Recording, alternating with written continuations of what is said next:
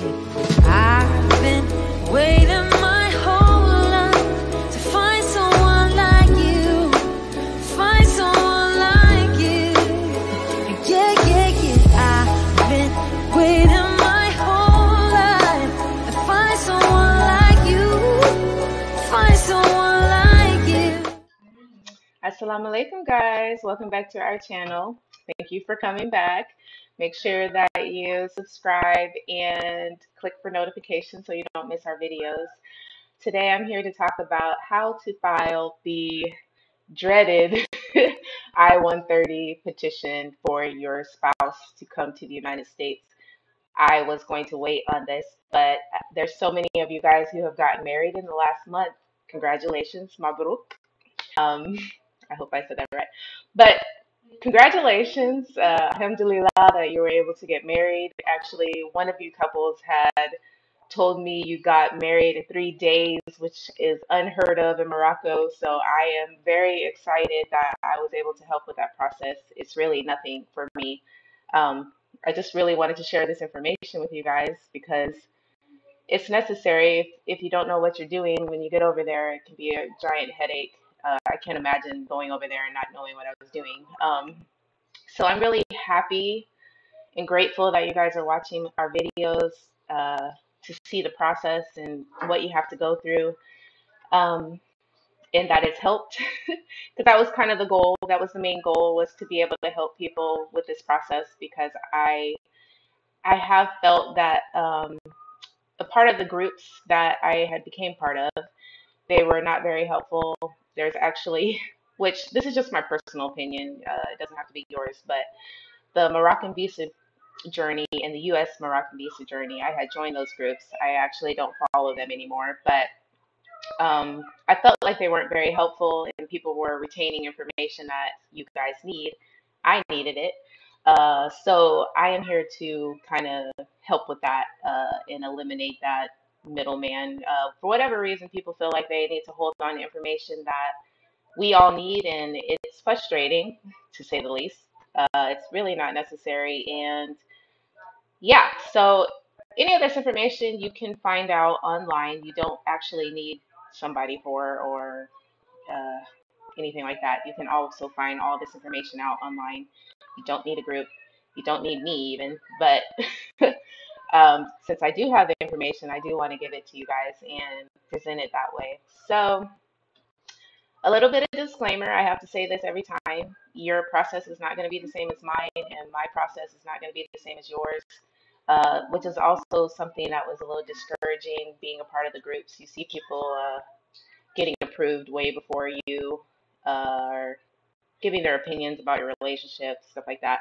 So again, you're welcome to join these groups. It has nothing to do with your opinion about the groups, just my personal opinion. I really felt they were not very helpful.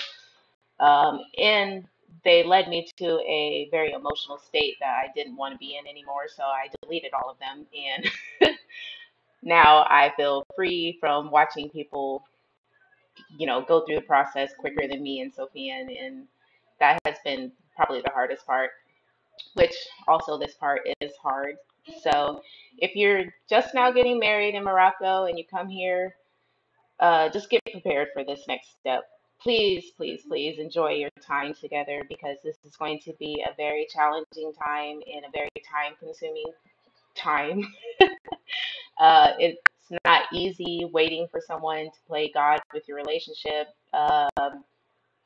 So I really need to put it out there that if you're together right now, please enjoy your time together, because the next steps are not going to be easy if you plan to immigrate your spouse to the United States.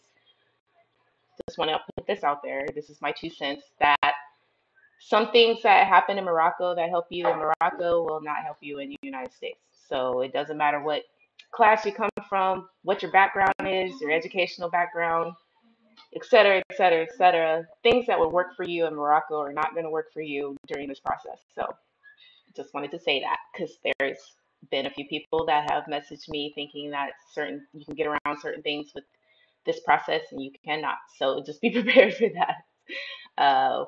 We don't, well, the immigration office does not work like that in the United States. You're not going to get around with bribing or any of that kind of stuff. So with that being said, let me jump into the process for filing a petition for your spouse to get to the United States.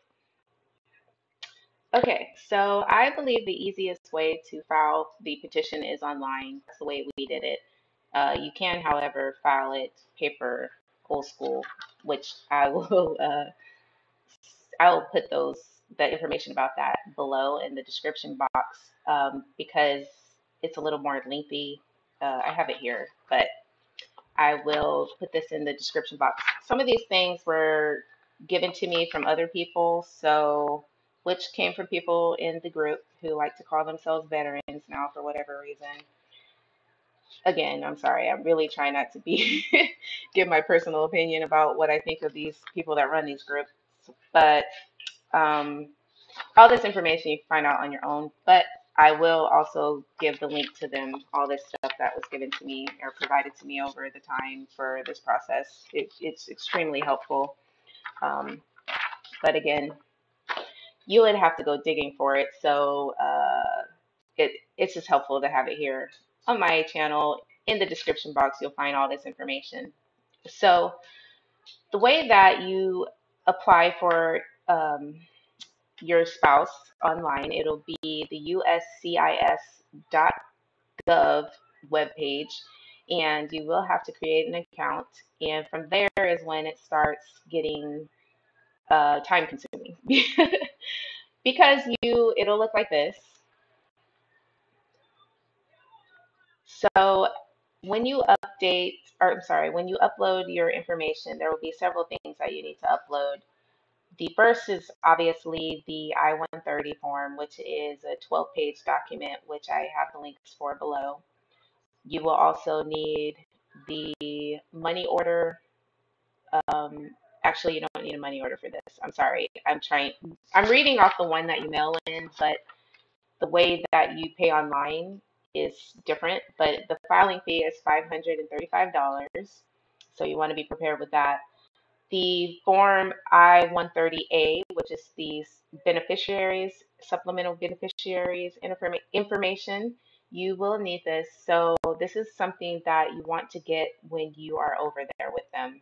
I forgot to do this and had to jump through hoops to get him to sign it and send it back to me and all that stuff, which you can do if that happens. But to eliminate this while you're over there getting married, here's actually a couple things that you want, or a few things that you need. You want him or her to sign the I-130A, which is a 6-page document, also linked below. I won't show you guys how they look. You can just click the links below. They need to sign that page, and you will need a passport photo. Sorry. You will need a passport photo. The passport photo does have to have a white background, and it does have to have a certain dimensions, which I will showcase here. It does have to be that. I know you guys use a blue background, so ours is white, and it costs a lot in America, so it would be beneficial if you got these done over there before you get here. And also have them write something in the native language. Oh, I'm sorry, back to the passport photo. You want to have them write their name on the back. It doesn't matter if you do it or not, but it's just eliminating steps. And you want them to write something that is in their native language that looks like this, because they do ask for it. Now, when you're looking on the dashboard, it gives you links to certain things that you need to upload. And I was trying to record that, but once you submit them, it's gone, and I don't even remember where I put this video because I did record it. I recorded it as I was doing it, and I'm sorry I don't have the video anymore. I don't know where it is. It's lost in the documents, but it will give you the instructions on which document to upload so you know exactly what you're uploading, which I think is really awesome. So you will need a translated marriage certificate in English. This is something else you want to do while you're there. You need to have the marriage license translated to English, because they will need a copy of that. So going back to this list, you will need the I-130 form. You will need the filing fee of $535, however you're going to pay that. You need the I-130A, the beneficiary form. You will need these two, well, this one is questionable because I don't remember uploading his birth certificate. I actually don't even show it in the documents. So I think this is just for the NVC stage, which is also known as the National Visa Center stage, which is another process, which I'll talk all about later. These can be copies. It doesn't have to be the original. So you will need the petitioner's birth certificate. Well, I'm sorry. You will need the petitioner's birth certificate. That's ours. A copy of our passport. You will need a divorce judgment, the petitioner's divorce judgment if you've been married and divorced, a copy of the marriage certificate in English, a copy of the original marriage certificate in Arabic, a copy of translated beneficiary's birth certificate in English, and a copy of their original birth certificate in Arabic. Now, these are the two that I did not upload. I didn't see the option for them, or maybe I don't recall uploading them, but they're not in my uploaded documents. So I'm assuming that it wasn't necessary yet, but it will be necessary at the next stage, which is the National Visa Center stage, as I mentioned. So you will need a petitioner and the beneficiary, them.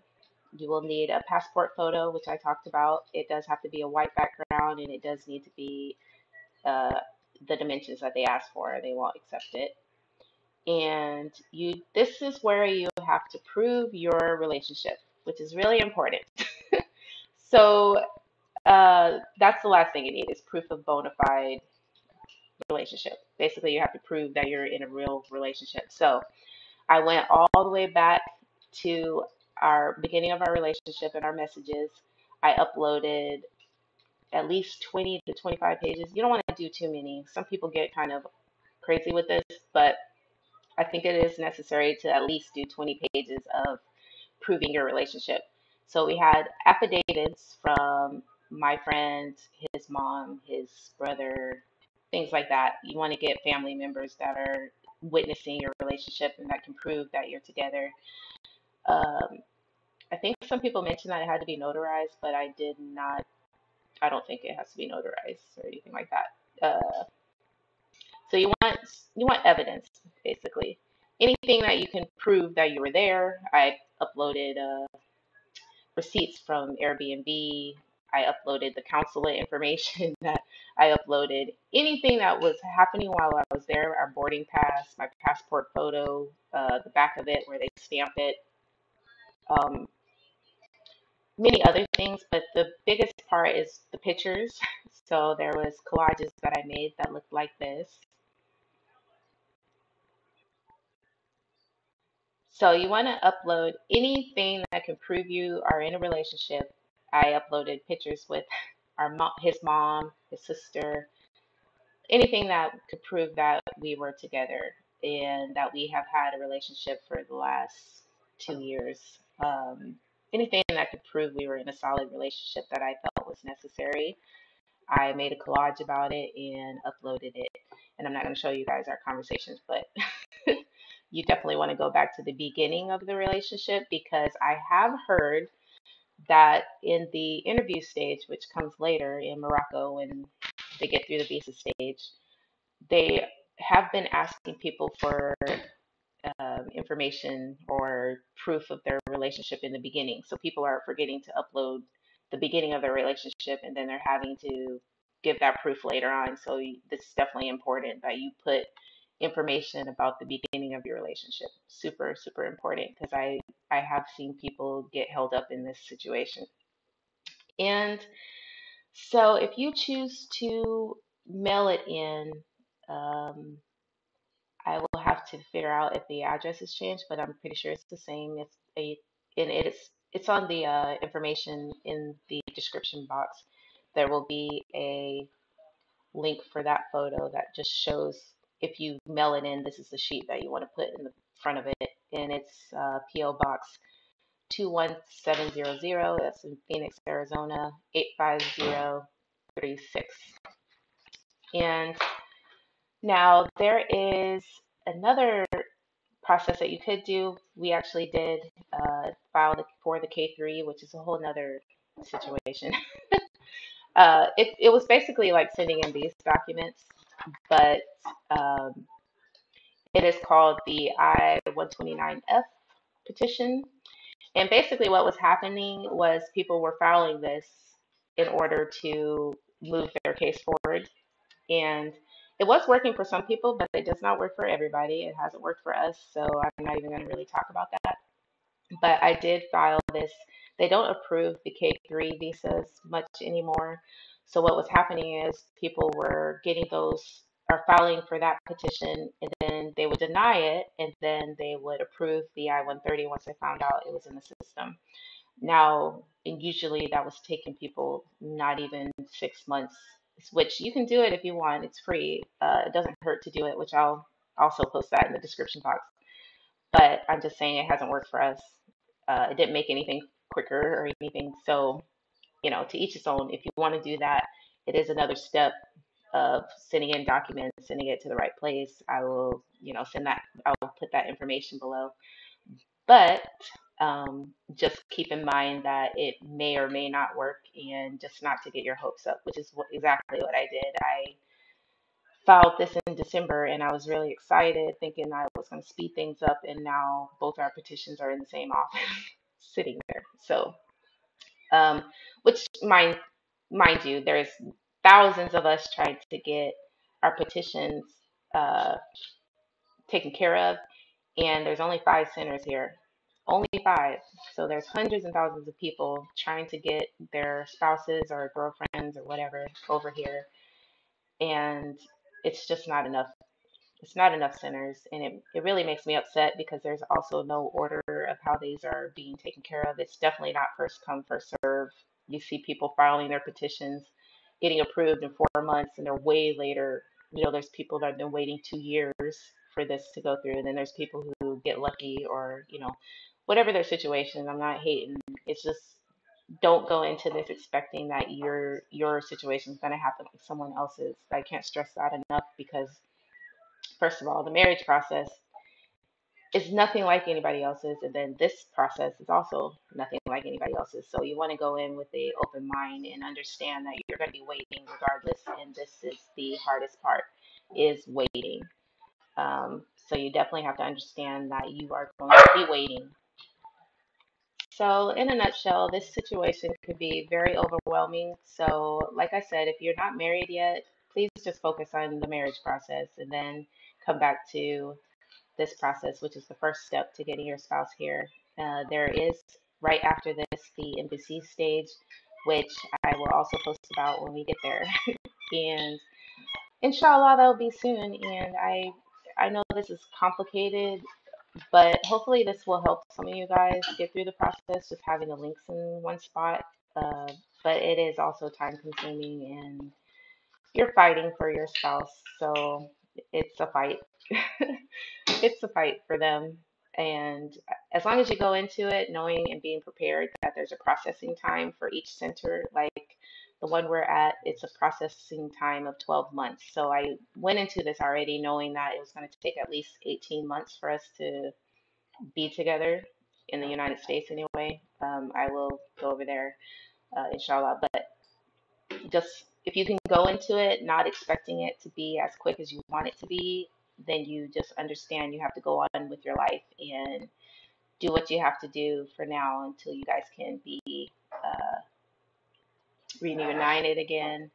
And this is ultimately the hardest part because once they approve it, it should take about, from what I've seen, it's taken about 4 months from the approval to the NBC stage. But then you have, I don't want to skip ahead because you got to focus on one thing at a time so you don't get overwhelmed. And I hope this does help you guys. Make sure you come back for the next video, which hopefully, inshallah, will be the embassy stage soon. And if not, I'll find something else to talk about. Bye, guys. Have a good day.